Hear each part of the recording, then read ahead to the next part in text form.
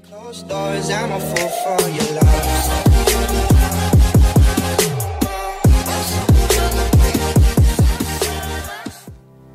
The next thing we're going to do is create a new sequence.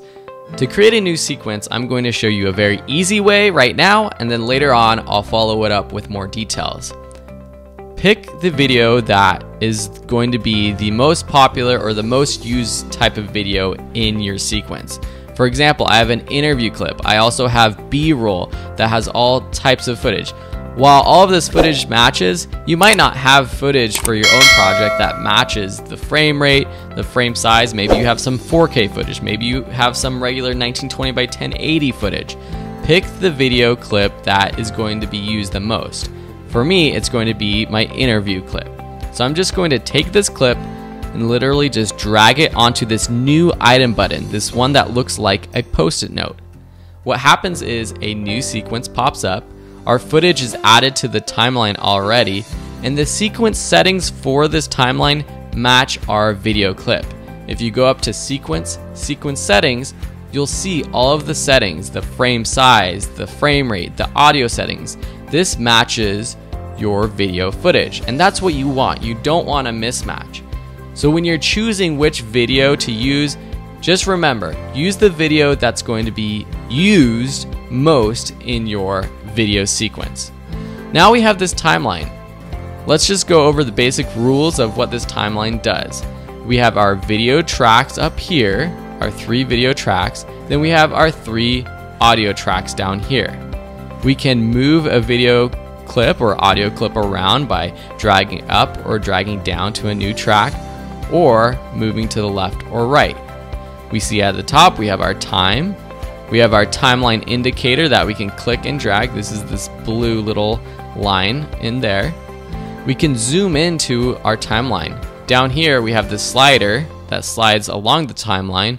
At the end, if we click the end and drag in or out, we can zoom in. You can also press the plus or minus key buttons that are to the left of the delete key on a Mac or to the left of the backspace button on a PC, and that will zoom in and zoom out of your timeline. There are still a lot of buttons in this timeline that we haven't covered yet, but we will be covering all the things that you need to know throughout the rest of the lessons. Now, I mentioned before that this was the easy way to create a new sequence. If you think you've got it and you just want to know this easy way, you can go ahead and skip on to the next lecture and the next practice activity. But for those of you who want a little bit more information, let's get going. You can, instead of dragging into this new item button, just click New Sequence.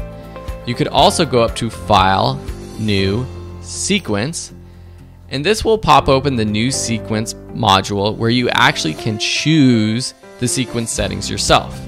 There are 3 tabs: your sequence presets, settings, and tracks. The sequence presets, these actually have some presets for different types of cameras and different types of shooting that might match what you want. For example, maybe you shot with a digital SLR, a DSLR, and you shot at 1080, 24 frames per second. You might want to just select that preset. Maybe you shot on a RED camera. They have lots of different RED preset settings. So that's one way to do it.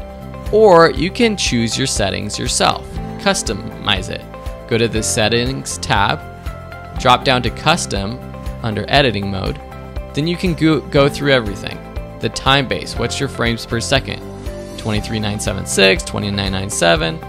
Your frame size, 1920 by 1080, or is it 1280 by 720? Make sure that it matches how you shot your footage.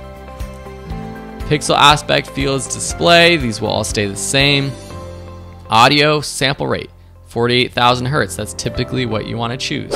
Display format, audio samples is good. Video previews, all of this will typically stay the same, except if you have a smaller frame size, say 1280 by 720, this will change as well to match your frame size.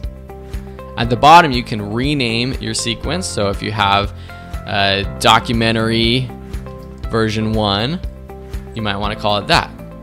And last is the tracks. This is where you number how many video and audio tracks you want. The standard is set to 3. We have 3 video tracks up here and 3 audio tracks. We can add audio tracks later on. It's very easy. I'll show you in just 1 second. When you're done and you're happy with your settings, just click OK. That will open up a new timeline right here. And the sequences also show up in your project panel over here. I mentioned adding new audio tracks and video tracks. When you have a video clip on your timeline, you can literally drag it up into the empty space above the tracks to create a 4th audio track, or a 5th one, or a 6th one. And same with the audio. I think I said audio before, but that was video. This is audio. So those are some more advanced tips for creating a sequence that has the perfect settings if you have something that you don't want to match your camera. Typically though, you want your sequence settings to match exactly what you shot as, so just do the easy way of dragging into this new item button.